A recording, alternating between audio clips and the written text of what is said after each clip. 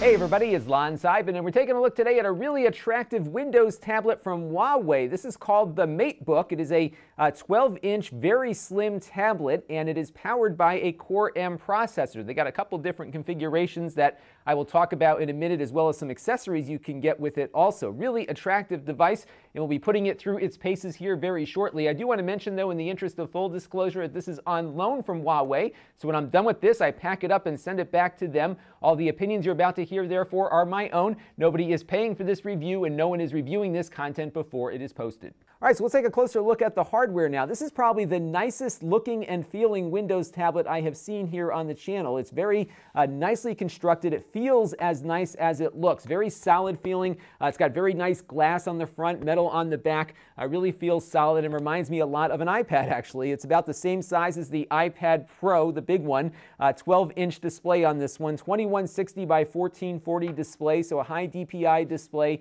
Nice viewing angles on it. The brightness looks a little subdued here under my studio lights, but I've been quite pleased with how nice it looks in normal environments when reading and web browsing and whatnot. So overall, just a beautifully constructed device here that really is only as thick as its headphone jack is. It's a very, very slim device, yet it's got a lot of horsepower under the hood. Now this is the M5 version. It's powered by the Intel Core M5. There's also an Intel Core M3 version, which will be slightly slower than what you're about to see here. This one costs about $1,000 as you see it, but I'm seeing the M3 version with 4 gigs of RAM and 128 gigabytes of storage for about $400 on Amazon at the time that I'm recording this video. That might be a closeout or a clearance price, but if you can get at it, go for it. It seems like a pretty good deal for a tablet this nice. Now this one has got the M5, 8 gigs of RAM and 256 gigabytes of storage, $1,000 as configured, and there's a bunch of other configurations you can get at as well. Very lightweight, about 1.4 pounds on its own. That's 640 grams. There is a keyboard dock you can add into the mix if you wish, and I'll show you how that looks and works in just a second. On the bottom here, you got some pogo plugs for that keyboard adapter. On this side, there's only a single port on this one, which might remind you of another brand's product, so you will need to get some port replicators if you need to get more ports. They've got one here that they sell. It's got Ethernet, USB, and additional power for about an extra $100 or so. It supports VGA and HDMI also, but other third-party USB Type-C mini docks will also work with this because it is a standard USB Type-C dock. And they also put a fingerprint reader here right on the side in between the volume buttons. So if you look on the side here, it's that little pad right in between the buttons right there. So I can just go ahead and put my finger on there and you can see it automatically unlocks. Really nice fingerprint reader location, and it seems to be working pretty accurately. Your speakers are here on the top. Very loud and pretty decent actually for a tablet, about what you'd expect out of something like this. Not spectacular, but certainly more than enough for web conferencing and video watching and whatnot. There is a camera on the front but not on the back, so you can do your web conferencing, but you will not be taking photos with this out and about. And I've never really wanted to do that, but I know a lot of people do, but you're not going to get a rear camera on this one. And of course, there is the obligatory folio keyboard that you can get as an add-on. I'm seeing prices of this one range from about $50 to $80, depending on where you're looking for it. And it's got a click pad down here and a full-size keyboard. Normally, I like very deep travel keys, but this one I'm not crazy about because I'm finding that my fingers are often kind of getting caught in between the push-down key and the ones next to it. It really doesn't allow good finger travel here between keys, as you can see. You kind of get stuck with it. So it does take some getting used to, even though the keys are a nice size. But I do think the Surface keyboard is a little better. The trackpad, though, does feel pretty nice to me. They have a nice magnetic system here, so all you have to do is get the device close and it will kind of latch on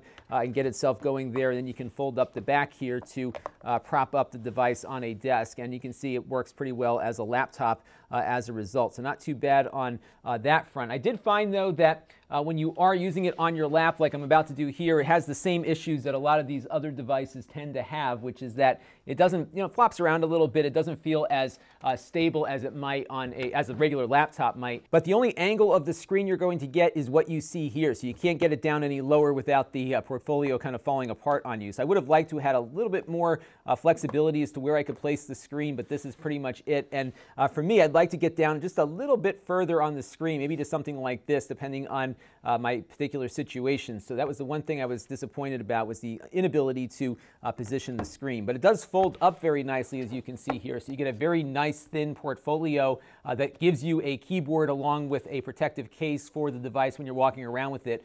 Really nice and very professional, and doesn't add all that much weight to the package. And for another 60 bucks, you can buy a stylus that pairs up with this device, and it's got the pressure sensitivity, which is pretty nice. So you can see as you push down harder, you get varying degrees of pressure on the brush here. It also has good wrist detection, so as I'm writing things out here, it doesn't see my wrist as I'm doing it, so that's nice to see.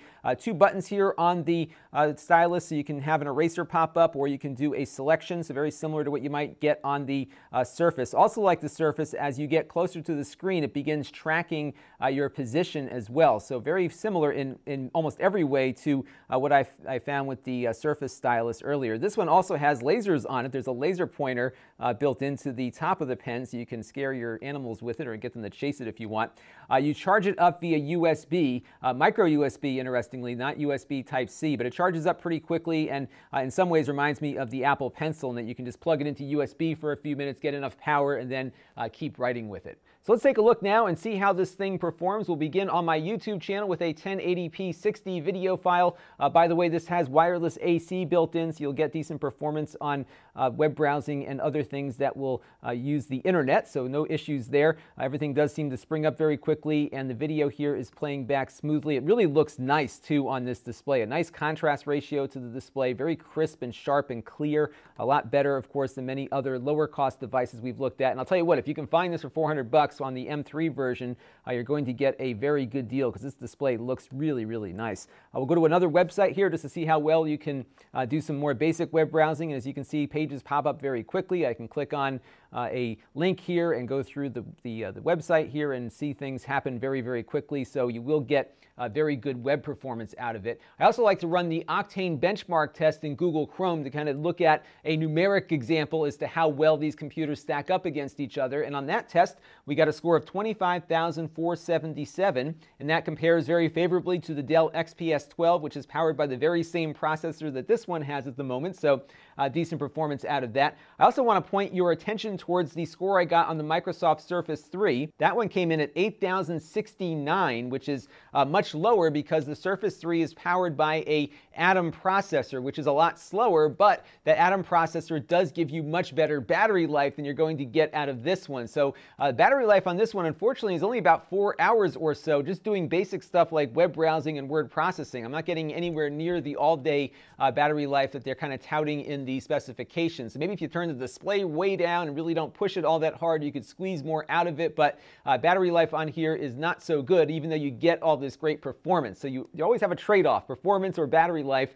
They went with performance on this one. So if you are not close to a power outlet, you might have some issues. I also found the battery charged very slowly too, and I don't think it's pushing all that much volt or amperage over its USB port here. So you'll definitely want to plan ahead or have an extra battery with you in your bag if you're going to be away from an outlet for some time. And as expected, it also does very well at other tasks like word processing. So we have our big Word template here, and you can see it renders very quickly on screen. I can take the image here and move it around and get the text to reflow very quickly as well. So not a bad experience for doing word processing and all the other kinds of stuff that you might want to do on a tablet. And again, because this is a Windows tablet, you get the full Windows versions of whatever you're running. So you will be able to run most of your Windows software on here at a pretty decent performance rate too, which is quite nice to see. Now let's take a look at some gaming and see how well it might be able to entertain you. All right, so let's start off as usual with Minecraft, and we're getting frame rates above 30 frames per second here, even at its native 2160 by 1440 resolution. This is the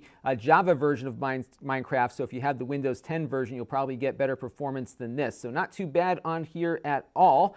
You will see some thermal throttling on this particular device because it is so thin. There's not a lot of areas to dissipate heat, and certainly no fans. So there are times, and I ran a few little stress tests tests in 3D Mark on this device, and there are some times when it will throttle back down a bit on you, so you will see some performance irregularities as you're using games with it, but by and large I think it'll be a good casual gaming experience. And some of the games that I think work best on this are a lot of those independent games you might find on Steam, so a lot of the 2D platformers like Shovel Knight and things like that should work really, really well on here, as well as other games like Minecraft. Let's take a look at one that's a little more strenuous, Counterstrike Go. All right, so here we are with Counterstrike Go. I turned down the resolution and just about all of the settings also to give us the best chance of getting something playable on here. It's always tough on these low-powered processors to get that, but here we go. We're getting about anywhere from like 15 to 20 frames per second, along with some little silliness in the video rendering here too. So not the best Counter-Strike experience. And again, I don't think this is going to be a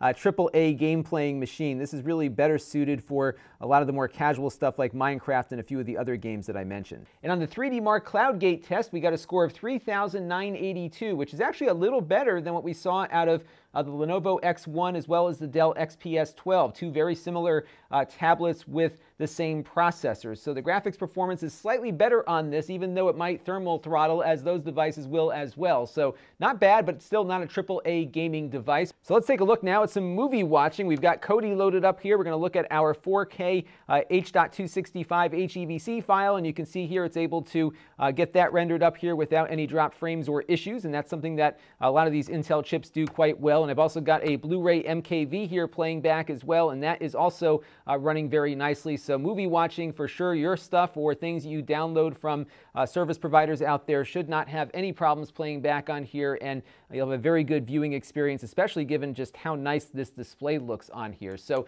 overall, a spectacular little tablet, at least insofar as its design and performance is concerned.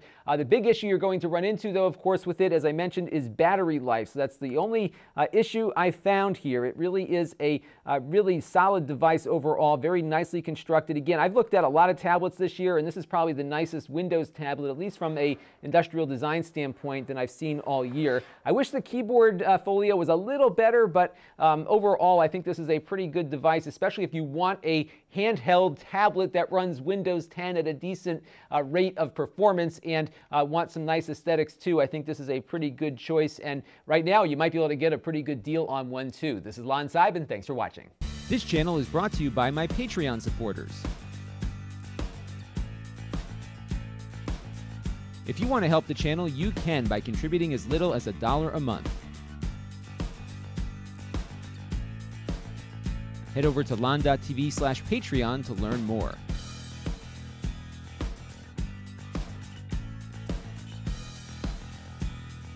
And don't forget to subscribe. Visit Lon.TV/S.